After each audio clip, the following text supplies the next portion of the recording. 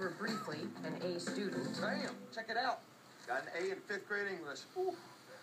You really bothered your old teacher about this? Yep, and she changed my grade. I mean, it was after the fact, so it's posthumous, of course, but still. I got the bod, I got the hair, now I got the brains. I'm an A student. A as in excellent. See what I did there? T-H-E-R-E. Ooh. Hey, where you been?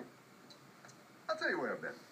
I went to the bank, and what should have taken 2 minutes took 20 because I smiled at the teller, whose name is Tina, by the way. She's a grandmother, and she has a dog, and she likes tuna fish without mayo.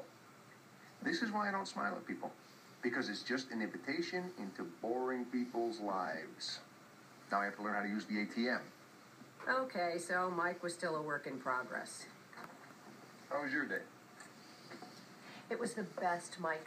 The best. Rick and I spent the whole day at Eller's, just hanging and laughing and talking.